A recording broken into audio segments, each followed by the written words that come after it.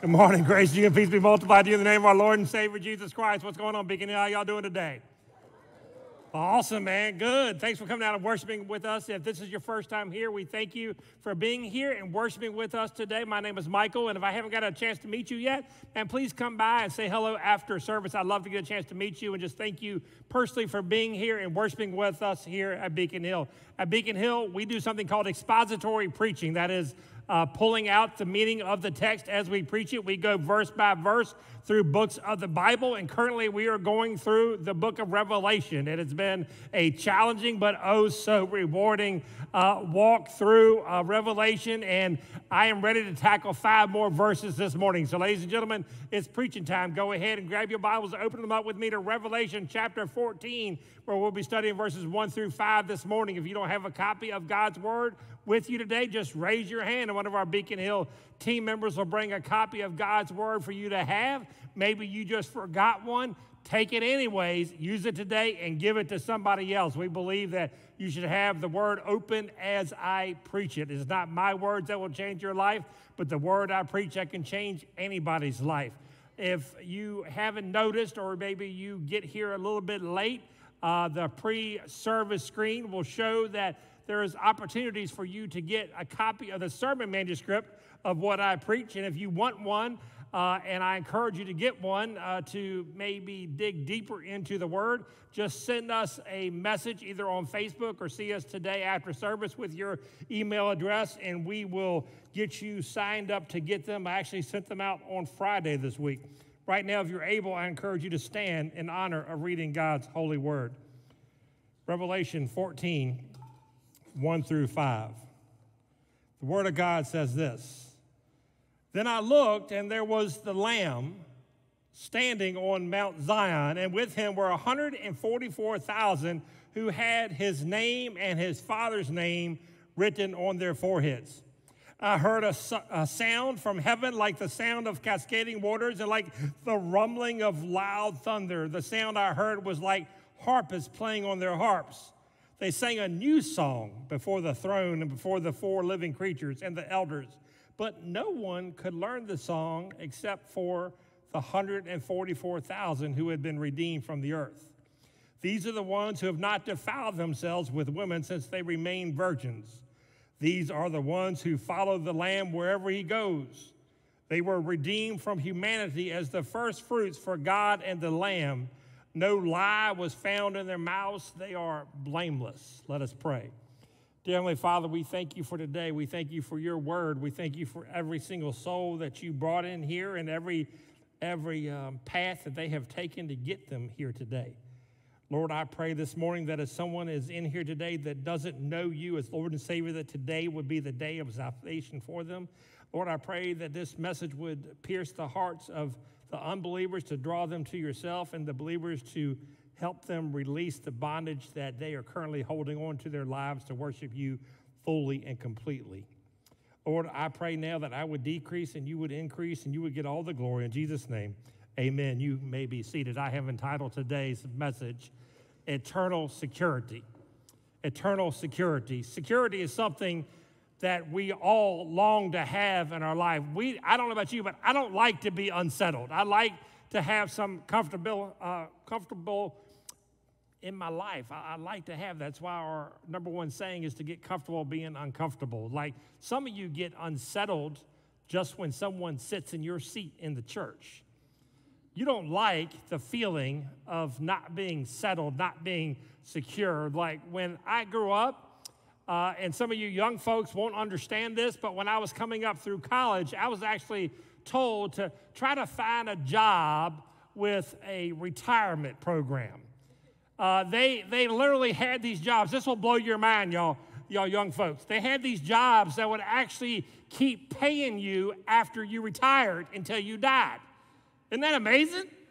Like that, I mean, they said, get one of those jobs. And they quickly went away to where I think the only job that you can currently get that still does that is the U.S. government, because they don't have a budget that they actually listen to. So that is one of the jobs that you can still get that they will keep paying you after you retire. Matter of fact, my dad still gets paid from my mom's job, and she's been dead for 3 years. What an incredible job to have. Some of you in here today, retirement is something that you don't even think about. Some of you are just trying to make it to the next paycheck with your bills.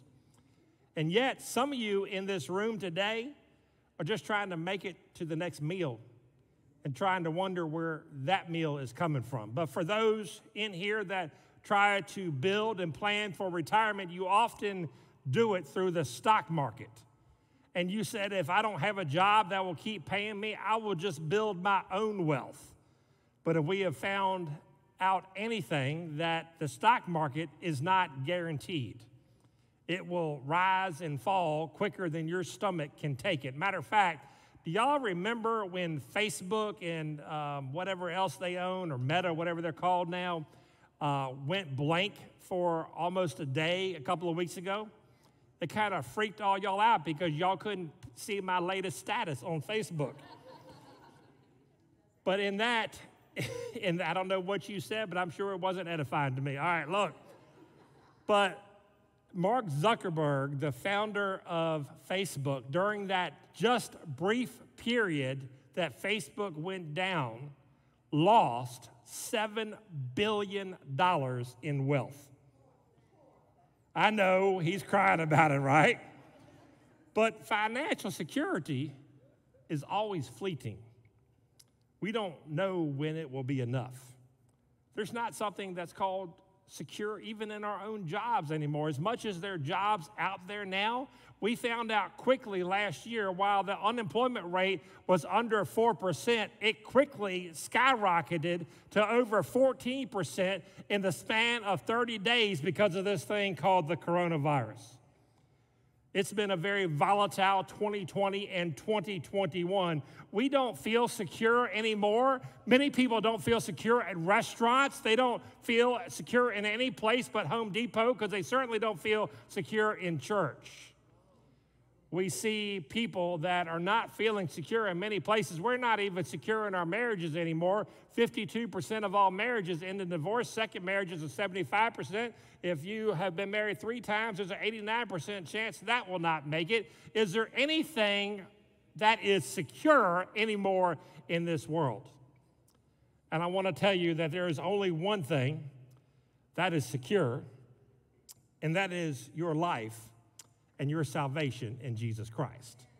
And I want to talk to you this morning about the security of eternal salvation. Look with me in verse 1 when the word says, "Then I looked, and there was the Lamb standing on Mount Zion, and with him were 144,000 who had his name and his Father's name written on their foreheads." This text in verse 1 is probably the most clear indication of all of Scripture of the eternal salvation, the security of a believer's salvation. Before you join this church, I actually sit down with you and I ask to share your testimony with me. I want to know how you came to Christ. I don't care how many times that I share the gospel from this stage, that people still are confused about what it means to be saved. And as you share your testimonies with me, I've had many people over the years actually come to Christ sharing their testimony. And that is because of the junk that they have heard from many places in this world, from the internet and from pulpits around this world. People don't know what it means to truly be saved. And it's kind of shocking to me. And so that's why I want to sit down with you and I want to hear one-on-one why you think that you're saved, because of how much garbage I have heard in this world. There's many denominations that teach different things, and I don't want to bash different denominations, but I want to share some things just from the Bible and from my conversations with people on what they believe or what they've heard of what it means to be saved. One, people teach that you can lose your salvation. There are churches that teach you can lose your salvation. And once again, I'm not going to mention which ones, but they call it a second work of grace. It's crazy, and it just doesn't line up with Scripture, folks. So if you're here today and you think you can lose your salvation, I want to point you to the Word of God, because I don't want you to take my word for it. I want you to take the Word's word for it. John 10:28 says, I give them eternal life, and they will never perish, and no one will snatch them out of my hand. My Father, who has given them to me, is greater than all, and no one is able to snatch them out of the Father's hands. I tell you what, that no one means no one. The fact of the matter is, if you could lose your salvation, you would. So look, the second thing that people tell me, and probably the most prominent one, is that they think that they could earn their salvation. When I ask people why they think they're going to heaven, they invariably say, I do good things. I'm a good person. God knows how good I am. And yet, when I read the Bible says there's no one good, not one. None of us line up to the perfection of Christ. Matter of fact, if that's what you subscribe to, or is that a church that's teaching you that you can get to Christ, you can get salvation based on doing good things, there's so much I could share with you today about that. But first and foremost, that would mean that Christ's death on the cross of Calvary was not enough. But I'm here today to tell you, Jesus plus nothing equals everything, church.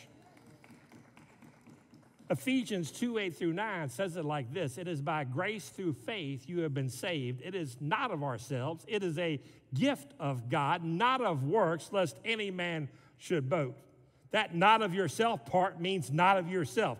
That gift means it was given to you, not something you had to work for. So stop trying to please God for your salvation and start pleasing God because you are saved. You have been set free, church.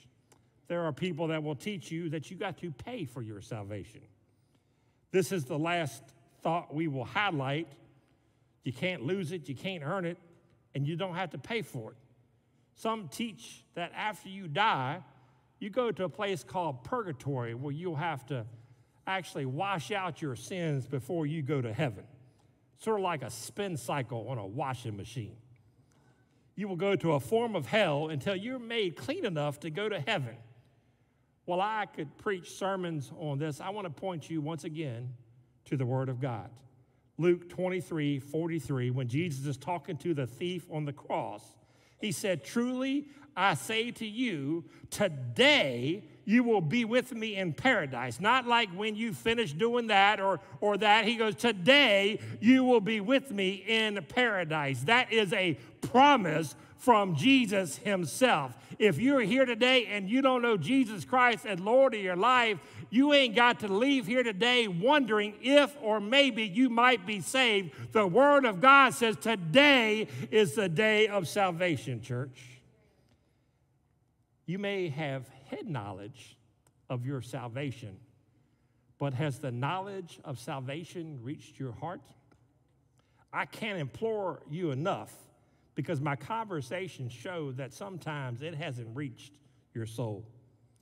I said this verse was the clearest indication of eternal security that I can find in Scripture, and I want to get to that right now. The word says John looked, and the word choice that is being used here for God looked, it's like looking with amazement. You know, you can look, but there's some things that when you look at it, it just gets your attention. And there's other things that you look at and you stand in awe of. And so the question is, what is John looking at with amazement when he looks at verse 1? There are two options. There are two potential things that John is looking with amazement at. And one is when he looks, he sees the Lamb standing tall. That is something to be amazed at when you see the Lamb standing on Mount Zion. It is something that I can't even imagine. I look forward one day to seeing the Lamb. But after what we have been studying over the last few weeks, you can imagine and you can understand and have empathy with John of why he would look amazed. Even though he was with Jesus, he can still be amazed at Jesus. But we have talked about the dragon. We have talked about Satan. We have talked about the Antichrist. We have talked about the false prophet. We talked about the satanic trinity, the relentless pursuit trying to turn people away from Jesus into the evil darkness.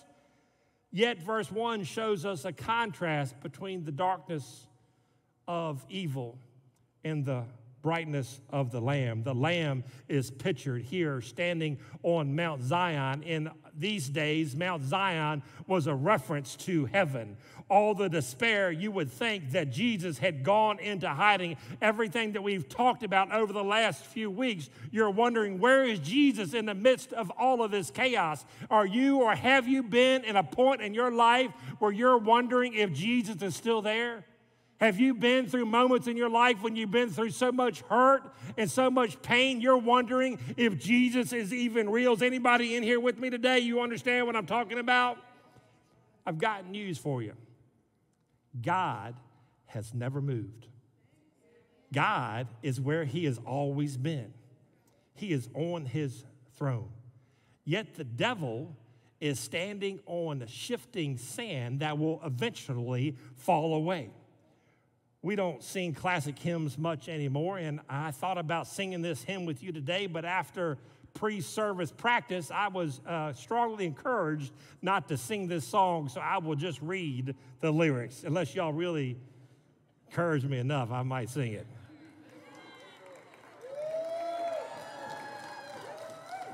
Not happening, but look, here we go. The word says, on Christ, the solid rock, I stand. All other ground is sinking sand.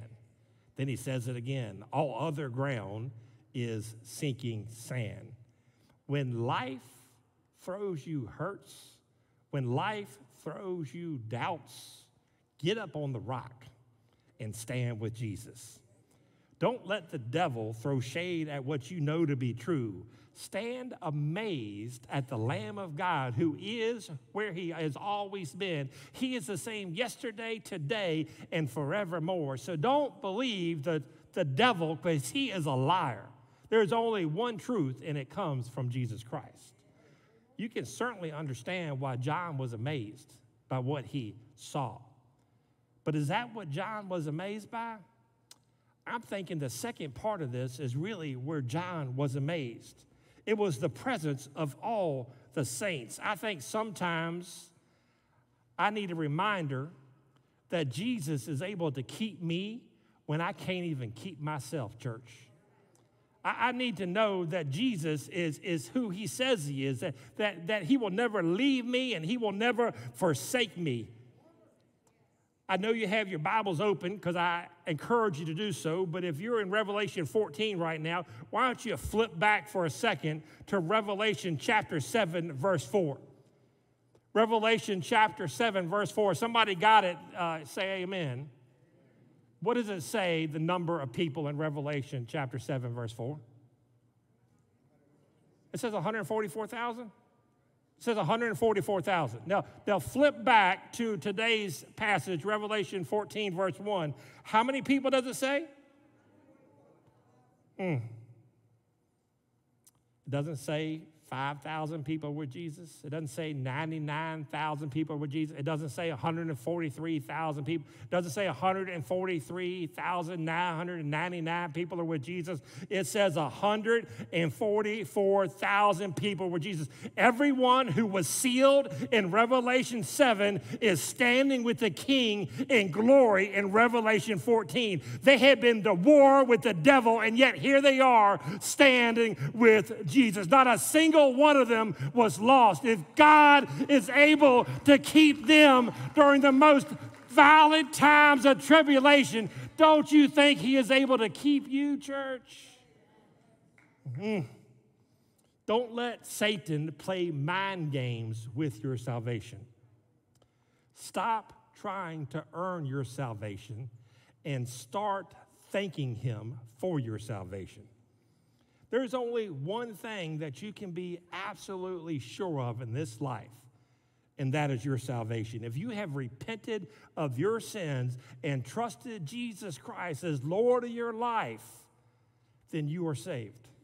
That's not believing that it happened. That's not believing that God raised his son from the dead, because guess what? Even agnostics believe that because there's too much proof of it to prove otherwise. It is making Jesus Christ Lord of your life. Have you done that today? Have you trusted Jesus Christ as Lord of your life? Then I want you to see the second part. I want you to learn how to have joy in your salvation. Verses 2 through 3 says it like this. I heard a sound from heaven, like the sound of cascading waters and like the rumbling of loud thunder. The sound I heard was like harpists playing on their harps. They sang a new song before the throne and before the four living creatures and the elders, but not one could learn the song except the 144,000 who had been redeemed from the earth. Not only did John see the Lamb and the 144,000 with his own eyes, he also heard them. And don't forget where John was receiving this word. He was on the island of Patmos. He was in exile. He was standing on the side of the mountain where day by day he heard the waves coming and crashing into the shore. So you can understand the word choices that he's using here. He heard the rapids. He heard the rushing. He heard the cascading waters. And the sound was like rumbling peals of loud thunder. You ever been woken up by an intense thunderstorm in the middle of the night? You can understand a little bit about what John is describing here. He also heard something like harpists playing on their harps. Y'all, I've heard the Brooklyn Tabernacle choirs. Anybody ever heard them? It's one of the most beautiful choirs I've ever heard. I've heard the Shallow Metropolitan Church Choir in Jacksonville, Florida, and they literally bring chills to me and make me cry. But I'm here today to tell you that even the best choir on this earth cannot hold a candle to the choir we will hear in heaven. It was and is truly indescribable. All the words that you have read and movies that you have seen produced cannot possibly describe the joy that you will have when you get to heaven. Notice they were singing a song that no one could learn but them. The words remain hidden from everybody, including John. This was a song in their final stages of salvation, which is called glorification. A song that they could sing because their faith had become sight. We can learn a lot today from the joy of the saints having their faith become sight. They were able to sing at the top of their lungs because they had been redeemed. They had been set free. We put so much effort and toil into the things of this world when this world is not our home, church. We are just passing through on our way to our forever home. And I don't know about you, but my forever home is not this world. It is not hell. My forever home is in heaven, and I look forward to being there one day.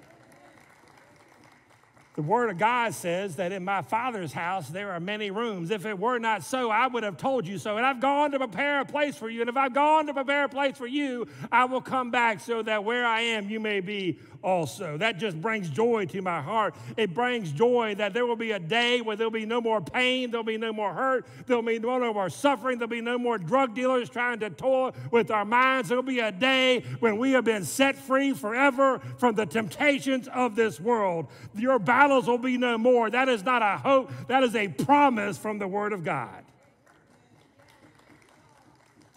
And this promise is for the redeemed. This promise is for those who have been bought by the precious blood of the Lamb. Believer in here today, do you realize that you were once dead in your trespasses? You were dead in your trespasses. You know what dead means? It means dead. You had no hope. Your destination, regardless of how good you thought you were or what other people told you, was hell. But one day, somebody shared the gospel with you, and your itinerary changed from hell to heaven. That was the day that you were set free. And church, people in here that know Jesus Christ as Lord of their life, that should bring joy to your heart. It should bring a new song. See, the songs that we sing, they're not dependent on whether or not we have a battery that works in a guitar. It's dependent on the joy that is in our heart. We don't need instruments. We don't need singers. You don't sing to please other people. When we sing to an audience of one, the one who has set us free, the one who has took us from the darkness into a marvelous light, the one who has left us and took us from bondage and who has set us free. Do you have joy in your heart today? Do you have joy to the one who has set you free? I don't think I'm halfway through. Is that all right? The songs we sing are not meant to be a chore. They're not meant to be a checklist on your way to lunch today. They're not meant to be done out of habit. They are meant to bring glory to God for Him setting you free. Yet, many of us sing like we're dead. Many of us sing like we're still lost, like we're still in bondage. And if you don't know the joy of your salvation, I would ask you today, have you even experienced salvation? Many of you proclaim to be free, but you're acting like you're in bondage. If you have been set free, there should be joy overflowing in your heart. This is not a fake joy. This is not trying to matter of fact, I heard a quote today that really said, look, I don't care how high that you shout and jump for joy. It's how straight you walk when you land. And look, if you've been set free, you want to please God. You want to sing. It's the overflow of what's happening in your heart. Christian, here today, you can't lose your salvation. You don't have to earn your salvation. You don't have to pay for your salvation. So get your praise on and be thankful for your salvation. We've talked about the assurance of salvation. We talked about the joy in your salvation. Now I want to talk about the identity of your salvation in verses 4 through 5. It says, these are the ones who have not defiled themselves with women since they remain virgins. These are the ones who follow the Lamb wherever He goes. They were redeemed from humanity as the first fruits for God and the Lamb. No lie was found in their mouths. They are blameless. You are not saved by your works, but your salvation should change the focus of your work, church. The ones who were able to stand beside the Lamb on Mount Zion and able to sing at the top of their lungs are the ones who have been redeemed, but they are identified by 4 things, which we will close with today. 1, they are identified because they were pure. Look, Scripture says these are the ones who have not defiled themselves with women since they remain virgins. So some of you married folks are confused by this word choice. And some of you single folks are sweating this. I'll be happy to explain this choice in detail, but for the sake of time, I want to tell you what is being talked about. We are talking about spiritual purity here. That is your wholehearted devotion to Christ. If the ancient Israelites who followed the Baals were guilty of spiritual adultery, then the saints who follow Christ are guilty or should be guilty of spiritual purity, church. They are undefiled. Today, Christians want the Word and the world. You can't have both, church. The Word makes it clear that you shouldn't desire the world or anything in it. See, the church has blurred the line when there should be a clear line. At the end of the day, there are only 2 types of people. There are saved and there are lost. There are redeemed and unredeemed. There is light and there is darkness. There is heaven and hell. There is nothing else. There is not divided by race, culture, where you live, how much money you have. You're either saved or not saved. You have been set free or you are in bondage. There is no in between, church. Look. So stop praising Him only on Sunday and learn to praise Him every day of your life. That doesn't mean you won't get messed with the devil. It just means your focus is solely on pleasing the Lord. D.L. Moody says it like this: the Bible will keep you from sin, or sin will keep you from the Bible. So give your whole life to Him. Deal with the things in your life that are not honoring Him. Don't laugh it off. You're as close to God as you want to be this morning. Secondly, they were devoted followers. I know that me and my wife have been married for 20-some years now, 23 years. She looked at me like, you better know how much it is there, sweetie. And I tell her if she ever gets a suitcase and starts to pack her stuff, I'm getting mine too, because wherever she's going, I'm going. And when it comes to your faith walk, church family, wherever Jesus takes you, you better follow. You better go wherever Jesus wants you to go. One way to keep yourself spiritually pure is to follow Jesus. The first followers asked if they could go and take care of every pressing matters that they had going on in their life. One follower says, look, can I go and bury my father? And he says, let the dead bury their own dead. We have excuses today why we won't follow Jesus or why we don't have time to follow Jesus. I don't want to put a percentage on this, but I would imagine an extremely high percentage of people in here today put Jesus on the outliers of their life and the extra time in their life. Jesus is not the absolute priority in their life. They fit Jesus in around other things. I can do a flag football game in the morning, hit Jesus in the middle, and then go do a flag football game afterwards. I can read my Bible for 2 minutes before I go shopping for 3 hours. You do the math. Are you following Jesus, or are you expecting him to follow you, church? Thirdly, it says they are identified as first fruits. One of my favorite verses in the Bible is Luke 10:2. It says, the harvest is plentiful, but the laborers are few. So therefore, pray to the Lord of the harvest to send out laborers into the harvest field. If you are saved, you are part of the harvest. Having an evangelist mindset, I always look at other people and I picture them with flames on them. I just have to know whether or not they're going to heaven or hell. But when I look at people who are lost, it makes me so thankful that I'm not. It makes me thankful that I am part of the harvest. I am blessed to be in a place where there is so much access to the gospel of Jesus Christ. I am blessed out of the billions of people who don't know Jesus Christ in this world. I am one of them that do. Are you thankful for that? Are you thankful that you have so much access to the God? See, it just overwhelms me. Like, how blessed am I that I am saved, that I have been chosen, that I have been set free. Are you thankful for that this morning, that you are the first fruits? That God has chosen you and set you apart to worship him? But lastly, they were truthful. That means the work of sanctification will profoundly impact their speech. Truthfulness stands alongside moral purity as an essential distinguishing mark of a Christian follower. That doesn't mean that you have never told a lie, but it means that you'll start to be convicted and you want to work on the things in your life that doesn't please God and doesn't honor God. This parallels the teaching of John's first epistle where the word says, no one who lives sin in him keeps on sinning. No one who continues to sin has neither seen him or known him. I don't want to get to heaven and say that I wasn't serious about you. I don't want to get to heaven and have nothing to offer Jesus. I don't get to heaven and say, God, you did all this for me. You set me free. You saved me. I got an eternity in heaven, and yet I spent my life so focused on this world.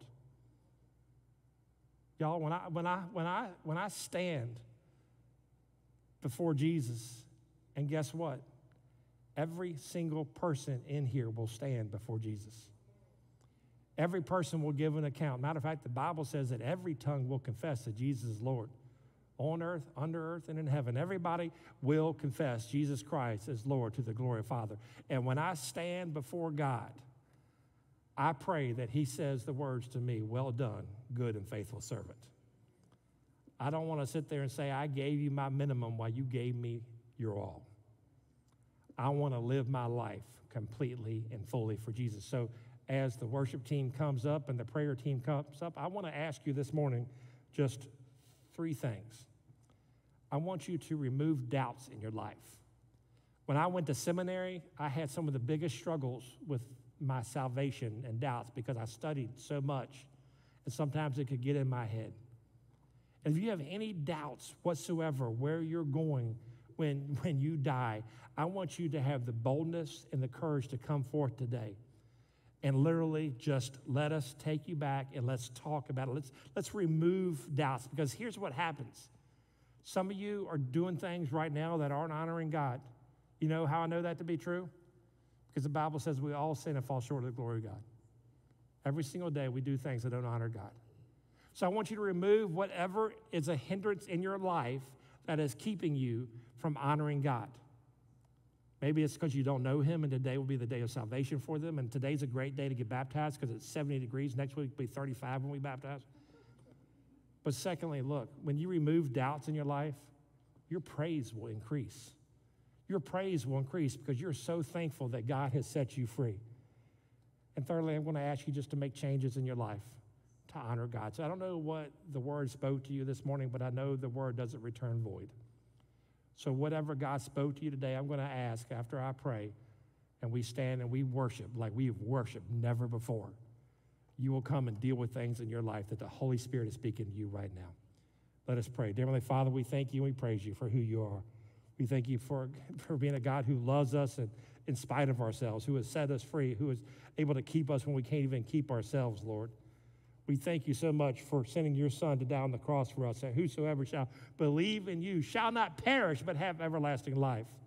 Or the fact of the matter is there are many people who are perishing. There's people in here today that are perishing. They may think Jesus is a joke, but they won't one day. So, Lord, I pray that we would worship you in spirit and truth, and we wouldn't just say that we're redeemed. We would act like it. In Jesus' name, amen. Please stand and respond to the word of God.